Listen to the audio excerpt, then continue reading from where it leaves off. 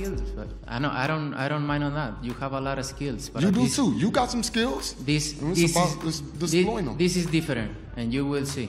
It's a lot of things that, you know, I want to tell you, but I ain't gonna tell you. It's a lot of things that I see, and for him to say that I don't believe in his skills is why I don't.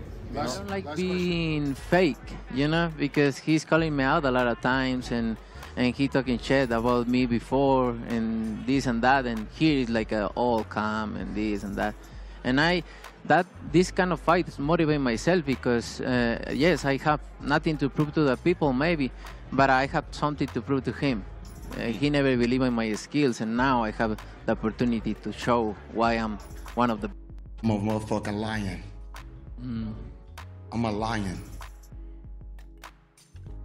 I just tune in because it's gonna be a great fight, and I don't know what animal I need to say to be the lion, but whatever, I'm that animal. This is how the first press conference should have been.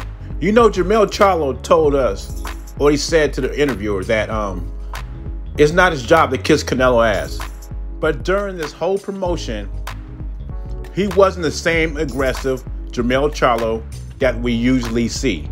I mean, at one point in the promotion, I thought he was gonna shine Canelo's shoes and give him a back rub. He was so nice to him. But the thing is, Canelo is not dumb.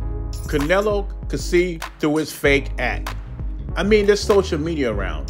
There are video clips around Jermell Charlo calling Canelo a bitch and all kinds of stuff. You don't think he sees that? And you're trying to be Mr. Rogers to him? And Canelo said he's extra motivated by all the stuff Jermell Charlo has been saying about him. I give Jermell Charlo full credit if he wins this fight, because from where I'm standing, it's hard for me to pick against Canelo Alvarez when he's got extra motivation going into this fight.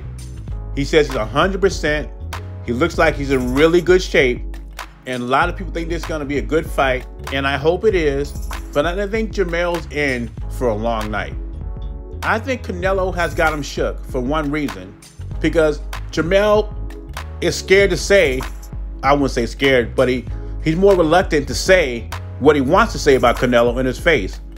But as soon as Canelo turns his back, he starts talking again. For example, he said in a press conference, he respects Canelo's skills. Canelo has skills. Behind his back to another reporter, he says, there are certain things I can't tell you. But when Canelo said I don't respect his skills, he's right. I don't. More bulletin material for Canelo. And then Jermell says he's a lion. Canelo says, I don't know what animal kills a lion, but I'm the animal that kills the lion. So on Saturday night, a highly motivated Canelo is going hunting for a lion named Jermell Charlo. So will Jermell Charlo be the Lion King on Saturday? Or will Canelo be the king of the lion? Leave your thoughts and comments below. Jay Beezy, I'm gone.